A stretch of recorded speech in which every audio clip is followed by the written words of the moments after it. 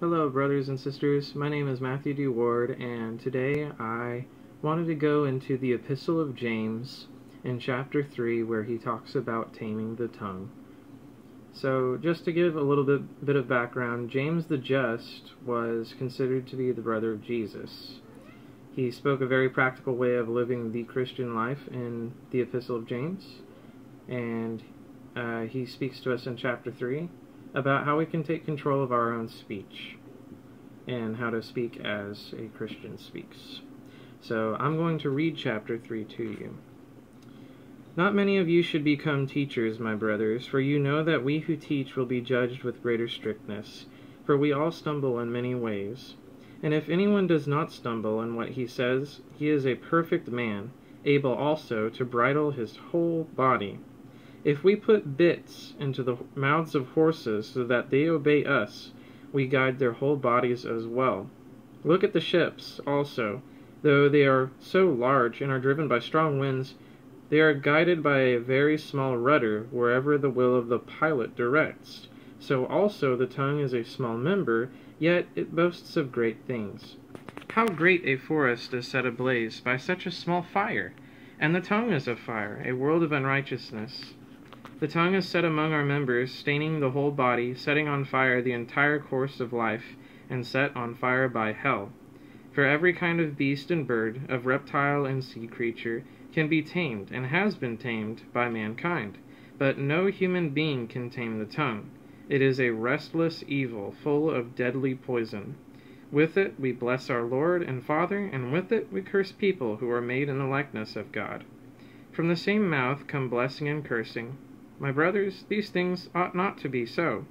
Does a spring pour forth from the same opening both fresh and salt water? Can a fig tree, my brothers, bear olives, or a grapevine produce figs? Neither can a salt pond yield fresh water. Who is wise and understanding among you? By his good conduct let him show his works in the meekness of wisdom. But if you have bitter jealousy and selfish ambition in your hearts, do not boast and be false to the truth. This is not the wisdom that comes down from above, but is earthly, unspiritual, demonic. For where jealousy and selfish ambition exist, there will be disorder and every vile practice.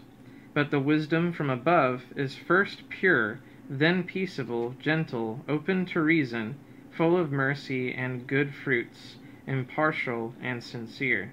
And a harvest of righteousness is sown in peace by those who make peace. So what is James telling us here? Well, first, not everyone is made to be a teacher. They come under greater scrutiny for swaying the mindset of the population for both better or for worse. In modern times, even definitions of terms have become very critical. Not everyone is in agreement with terms and definitions. They mean different things to different people. Some teachers do not speak with the voice of God, but with the voice of themselves. Some speakers of truth are only speaking their version of truth when they haven't asked God to grant them the permission to say what they should say.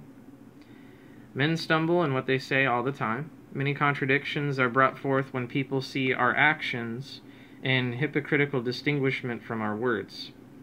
For instance, working in a restaurant, it's interesting to see the Sunday crowd treating the employees with extreme severity for not rushing their food out in a proper time when hundreds of people come through.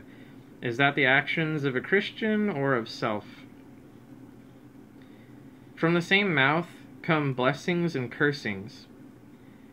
And this concept is antithetical to praising God, because something which acts in goodness cannot simultaneously be something that acts in evil.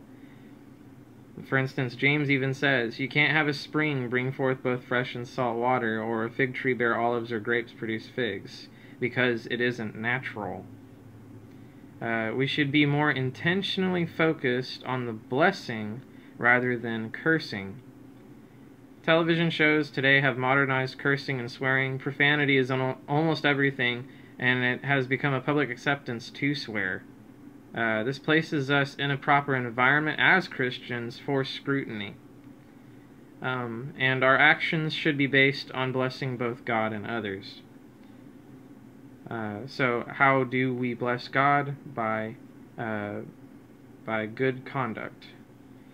How do we show right speech? In 3:13, James says, "By his good conduct, let him show his works in the meekness of wisdom." So we must have humility in our wisdom, bringing compassion to those who do not have good conduct, and non-violence is very key. We cannot use jealousy or self-ambitions because it creates disorder and evil practices. If we are constantly looking in our own bowl, how can we fill the emptiness of another person's bowl? We can peer on the external condition of what they have, but we may not know how they feel about it on the inside. James says, "A harvest of righteousness is sown in peace by those who make peace." There will be a plenitude of peaceful righteousness produced by those who are peaceable with each other. Make peaceful relations with your brothers and sisters, your neighbors, your relatives, and even with strangers. Right speech is a habit. If we continually practice wrong speech will be the habit of speaking with yourself and others. To change the habit of wrong speech, we must continually use right speech under the right contexts.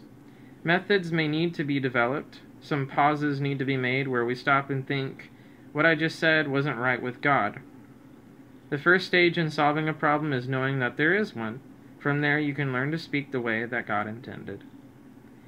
Thank you all so much for joining me today and speaking about James 3 and taming the tongue and how we can speak better as Christians. I hope you all have a blessed day and night. Thank you so much.